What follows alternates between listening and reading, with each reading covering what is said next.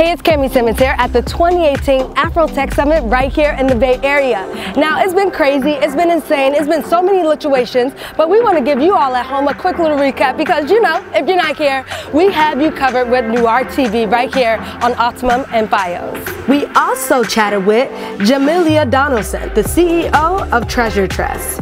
So Treasure Tress is a monthly product discovery box for women with naturally kinky curly hair. So every month we help them find new products to try for their hair. So we take them from like shampoo all the way through to styling and the end result. November the 23rd and 24th we're having a pop-up. So we're revolutionising the retail experience for black women in London.